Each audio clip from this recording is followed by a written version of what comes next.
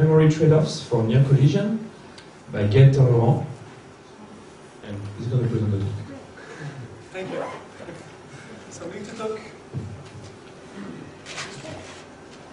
Hello?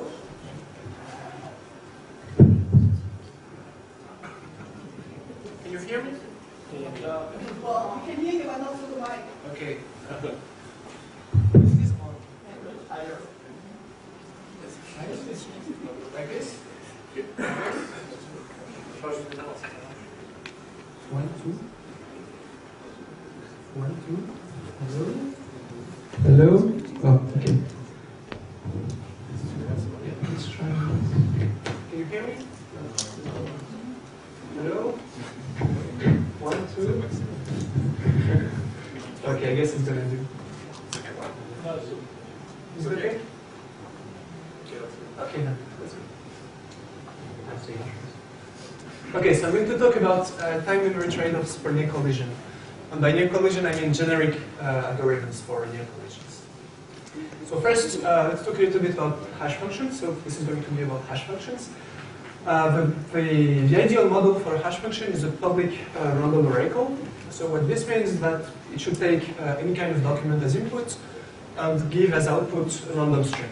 And for every new document, you should get a new random output. But of course, if you get twice the same input, you should get twice the same output. That's what you try to achieve with a hash function. So of course, it's not really possible to have this kind of oracle thing. What we will get is just a fixed function. So we have some more concrete security goals, which are pre-image attacks, second pre-image attack, and resistance to collision attacks. Those are the main three security goals that we look at when we build a hash function or when we analyze a hash function. But those three goals are not really enough because hash functions are used in many, many different settings using many different assumptions. So we also have to look at some more security objectives like max security, multi-collision resistance, resistance to parodying attacks, and so on and so on. And in particular, one notion that we sometimes look at is the notion of near collision. So what is a near collision? Well, it means trying to find two different messages so that the Hamming distance between the hash of those messages is small. So by small, we mean smaller than some fixed bound. So it's interesting because it's a kind of generalization of a collision attack. Instead of, well, collision attack would be a near collision with distance 0. And in a near collision, we allow some more freedom. If we look at cryptanalysis for a near collision attack, if we look at attacks, they often use similar techniques than real collision attacks. So it's a good idea to measure the security margin. We can allow a bit more freedom to the adversary by letting him do near collision attacks instead of full collision attacks.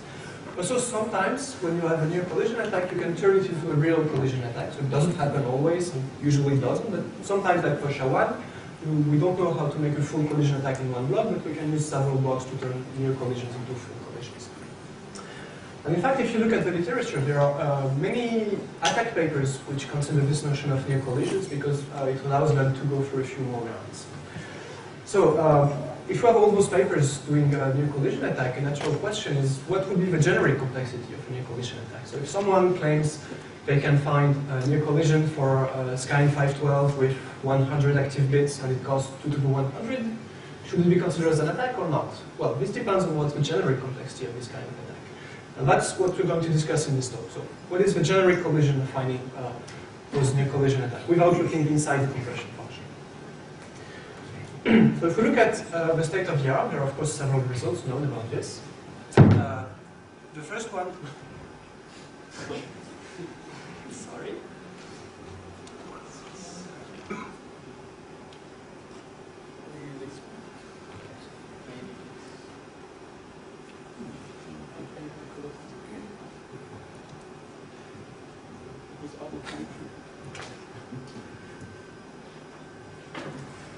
Okay, so we know that there is a lower bound for the complexity of near collision attack, and we know that there is a simple algorithm to reach it, but this algorithm needs a lot of memory. So on the other hand, we have memory-less algorithms, based on truncation or based on covering codes. But those algorithms, of course, are more expensive than this lower bound. So there's kind of gap in between, and that will be the topic of this talk, trying to kind of bridge this gap somehow. So first, let's talk about this lower bound. So it's a very simple analysis. If we have a hash function and we compute the hash function I times on some inputs. This gives us about I square pairs of output, of course. And then if we look at each pair, there is a certain probability that it will be a near collision. And then we can derive a lower bound, and this lower bound is just here. We can see that near collision attacks are easier than collision attack. Of course, this is expected. And the factor is square root of BW of n, where BW of n is the size of a Hamming ball of radius W, meaning the number of words that are close enough to the zero word. So that's the lower bound. Now, of course, it's relatively easy to reach it. What you just have to do is compute the hash function a number of times, so the same number of times as this bound, of course. And then you look at each pair of output and you compute the Hamming distance, and hopefully one of them will be small enough to be a near collision. So the good thing about this simple algorithm is that you only compute the hash function I times, so you're going to reach this lower bound. But the bad thing is that you have this loop here where you have to go over each pair of outputs. So you have something in I square, you have I square comparison and I square memory access. And in fact, this I square will be bigger than 2 to the n over 2. So in practice, if you implement this algorithm, it's going to be less efficient than a full collision algorithm. So it doesn't make a lot of sense in practice. So that's the main problem with this. You need a lot of comparison, a lot of memory access, and also a relatively large memory. So to overcome this, several works have been trying to do memory-less near collision, and the reason for this is that if we look at the collision attack, of course we know that there are very efficient memory-less algorithms, which are just as good as an algorithm using a lot of memory. So the idea is, can we do the same for near collision? Could we build a memory-less algorithm that would be as good as the one that uses a lot of memory? So first, how does it work for collisions? Well, a very well-known algorithm would be Pollard-Brose, and it looks something like this. What you do is you iterate the hash function, so you start from some random point, and you just hash it, and then you hash again and again and again and again, and you're going to build a list of points. And when your list gets big enough, you will have a collision in this list. And then if you look at the graph, you're going to iterate, iterate, iterate. At some point, you reach a point that you have already seen, and then you're going to cycle in this loop. And then you can use a variety of algorithms to detect this.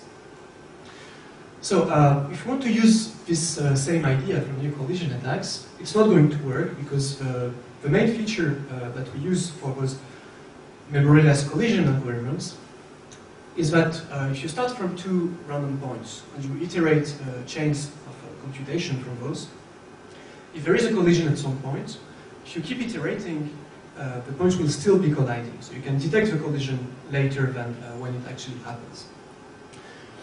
So that's a very important feature for memory-less collision attacks. If you look at near collision now, if you start from 2 random points, you iterate, and at some point you have a near collision here, like those 2 points are very close, but then if you keep iterating, they will not stay close to each other, because they're just different, so when you hash them, you get different values.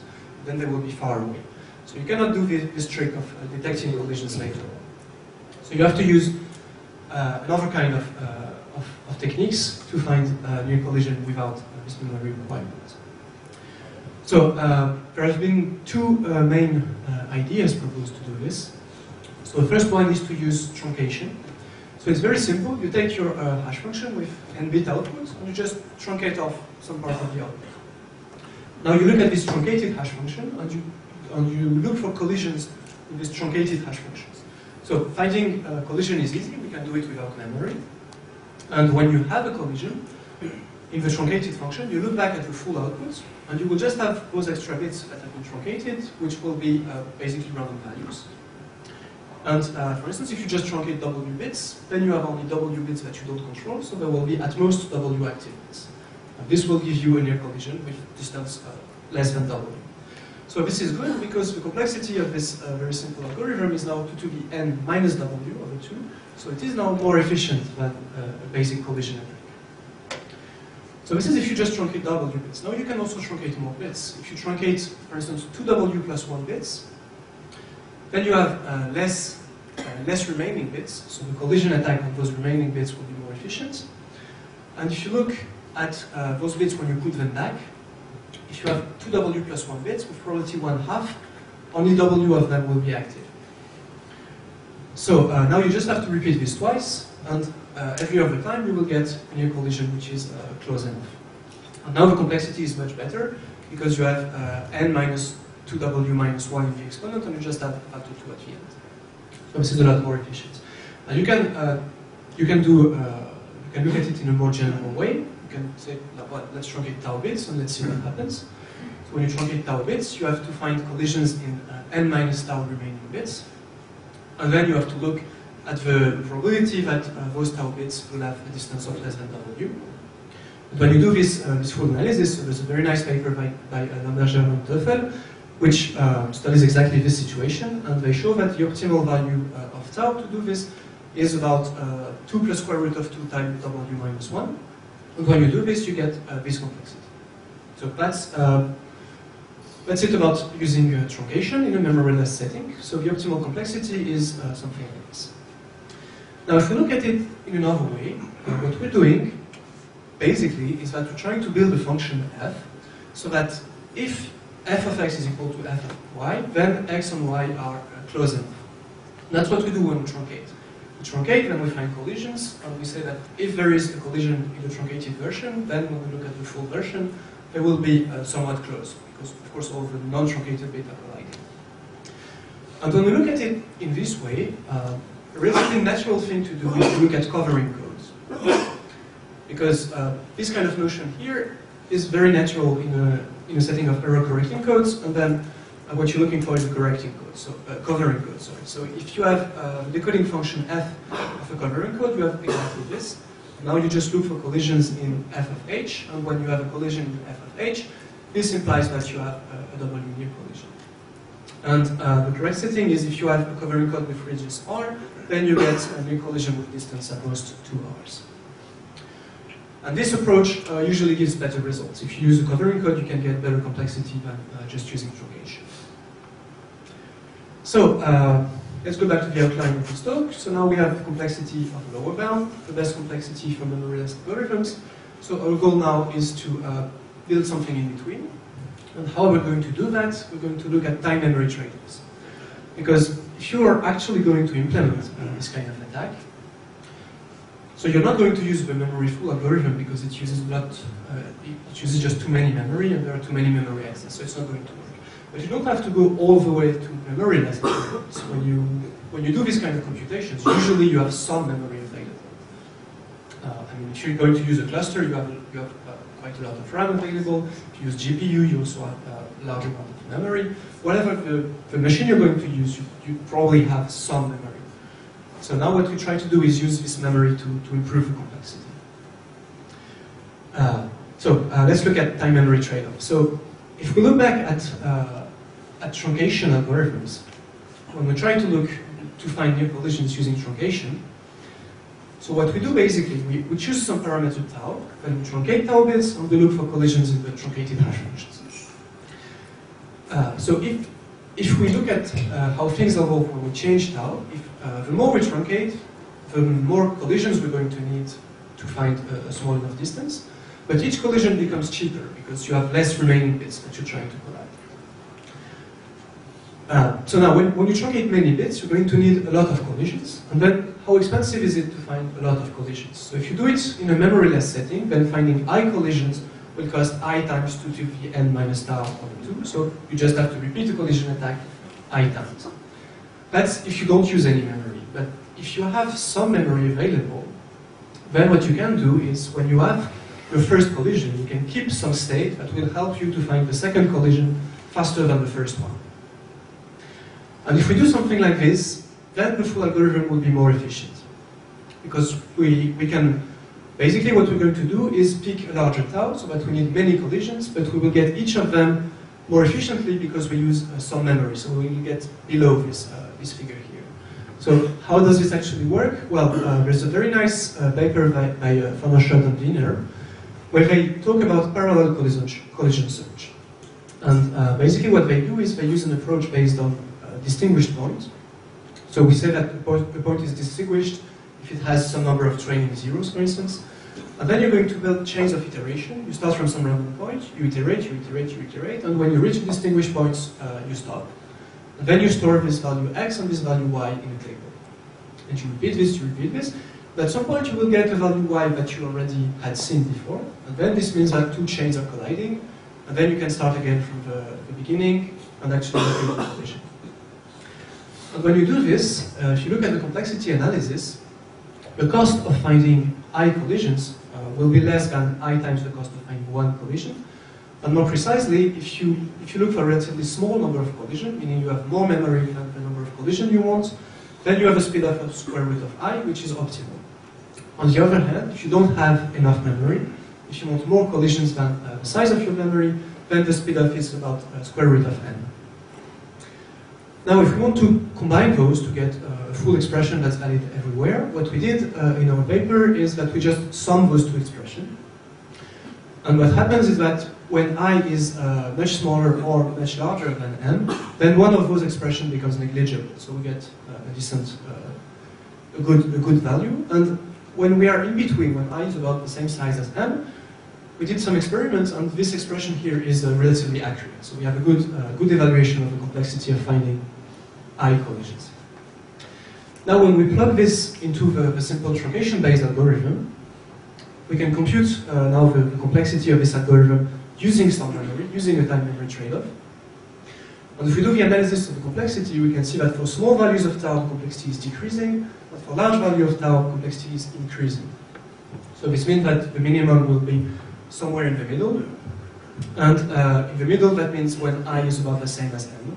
And then the complexity will be about this value here, so 2 to the n over 2 over square root of BW of tau. That's the complexity of this truncation-based algorithm when we use a time-memory trade-off. And it's actually much more efficient than in a memory-less setting. So to see a little bit how this works, here are some examples. So I'm looking at a 10 near collision in a 128-bit hash function. So that could be MD5, or it could be SHA-3 truncated to 128 bits, or whatever you want. And if you look first at previous works, so there is a lower bound that I explained in the beginning. And in this case, the lower bound is about 2 to the 14. And then the best known algorithm is using covering codes, and it has a complexity of 2 to the 52.5. We can also show that any covering-based algorithm will have complexity at least 2 to the 50. Now, if we look at previous truncation techniques, we have a complexity of 54 or 53. So it's above the covering code approach. But now when we use a time-memory trade-off with just 1 gigabyte of memory, so 1 gigabyte these days is pretty small, maybe you even have this kind of memory on your cell phone. And if we use this, then we can go down to a complexity of 2 to the 47. So it's much better than previous algorithms. And we can get relatively close to the lower bound. I mean, much closer than previously. So,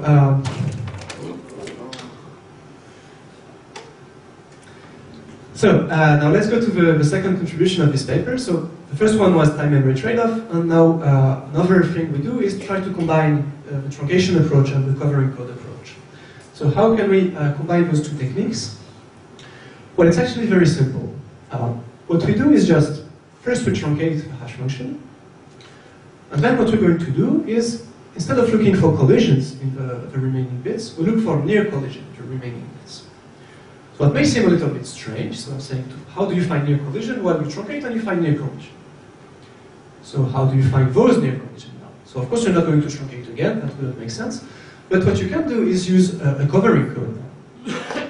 So first you truncate, and then you use a covering code to find near collision with the remaining bits. How does that work? Well, you have to choose some parameters. So you have to choose tau, how many bits you truncate, and you have to choose r, the radius of the covering code, which means how many bits will be in this part. And when you look at the full near collision at the end, you will have active bits both in this part here due to the covering code, and in this part here due to the truncation. So you have a relatively large parameter space. You can choose both r and tau.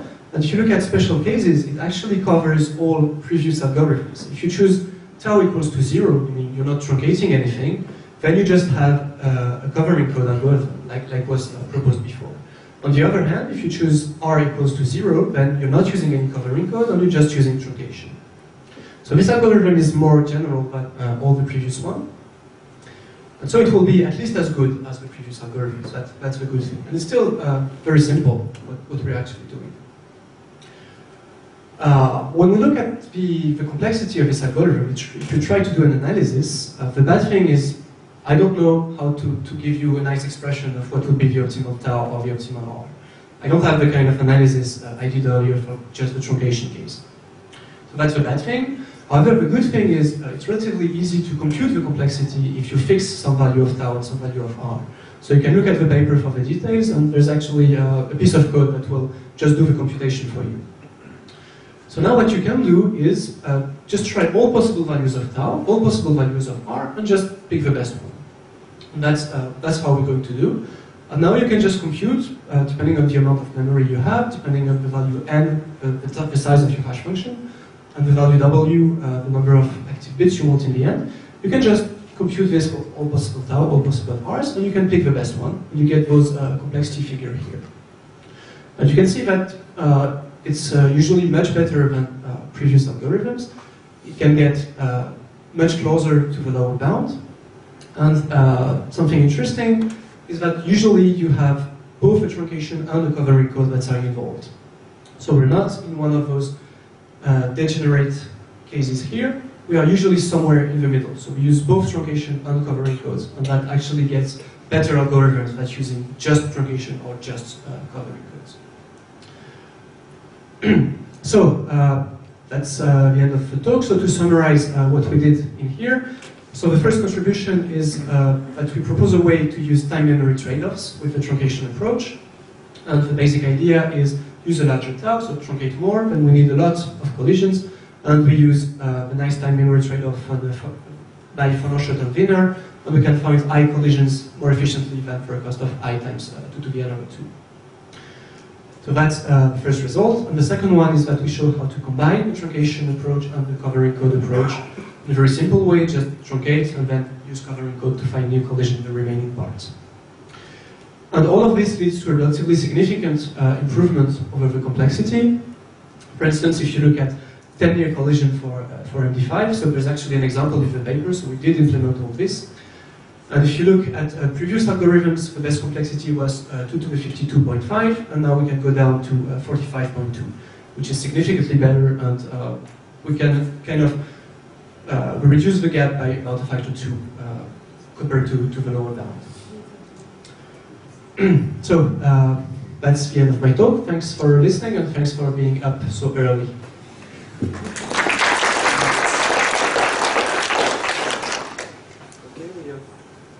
We have time for a few questions. Are there any questions?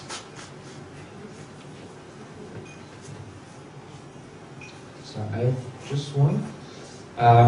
So since you try to compare between without memory and with memory, shouldn't we now, since you really do a precise analysis, take into account how much really time it takes to access the memory depending on the type of memory?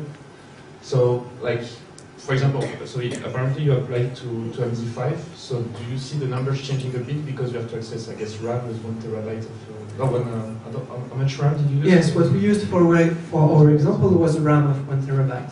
But in this example, it doesn't matter that much because we don't access the memory very often. So the access time to the memory doesn't really come in. Another thing you could do is try to use disk memory, but we didn't really look at this. That could also be a way to improve things a little bit. Okay, but then, okay, so the effect will be it will improve the memoryless, I guess, algorithm in your tables, basically. If you take into account that it takes a few cycles to Yes, if you do look at the time to access the memory, that would probably cost a little bit more, but I think in most of the parameters we have, there are relatively few accesses to the memory, so it will be negligible. Okay, no more question, and thanks to the speaker again.